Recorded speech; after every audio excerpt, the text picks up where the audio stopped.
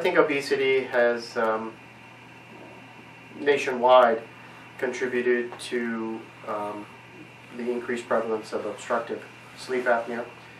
We tend to see a lot of patients for snoring and sleep apnea issues. Not everyone that we see who snores has sleep apnea, but people with sleep apnea tend to be extremely loud snorers. The big concern about sleep apnea is that you are actually stopping breathing at night, which increases your likelihood of having high blood pressure, heart and lung disease, and even increasing your risk for sudden death. So it's important to come and see a specialist. Sometimes we have to proceed with a sleep study to document how severe your sleep apnea is and what's the best treatment that could help with your symptoms. I would always stress, good regular exercise plan. Weight loss is important, and even to the point that if you need to modify the diet, having you see a dietary consultant just to kind of help with making sure that you're eating properly to give you the best chance to lose weight. There are a lot of people that lose weight and overall their health dramatically improves.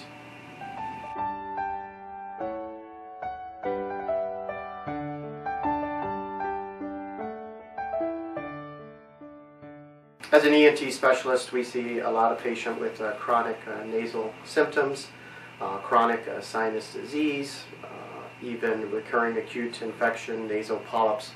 All these tend to be initially treated by primary care doctors, but if the symptoms persist, or chronic congestion, chronic runny drippy nose, loss of smell, chronic headaches, a lot of those symptoms could be related to recurring acute infections or chronic sinusitis. We typically evaluate you in the office for these symptoms.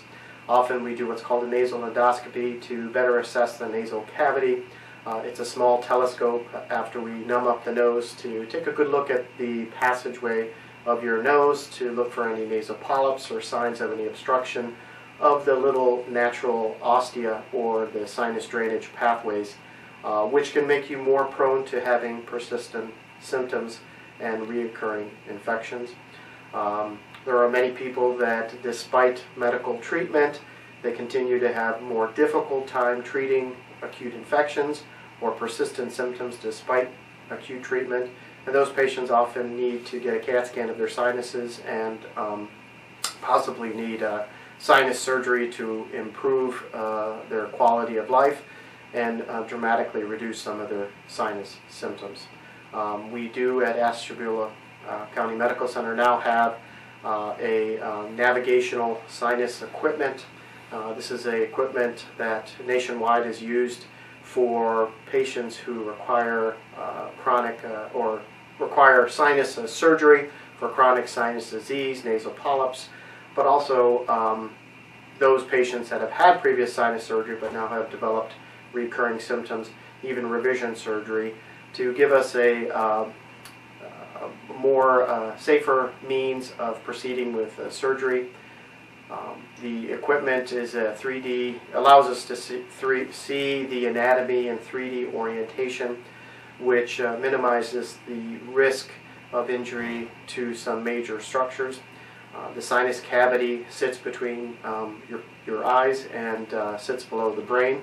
Those bones that separate the sinus from the eye and the sinus from the brain are probably the thinnest bones in the body, and therefore it's important when you have previous surgery, nasal polyps which kind of distort the anatomy, or chronic inflamed tissue, to use this equipment to improve the ability to effectively remove the diseased tissues, but also to minimize the risk of complications from sinus surgery, some of them which could be mild, but some of them could be quite severe. In general, the risk of sinus surgery, major complications, are very, very small, but this new technology gives us kind of an added safety cushion to improve the patient outcome with more extensive and more clinically sufficient surgical removal of the disease, but also minimizing the risk to the patients themselves for developing any short or long-term complications.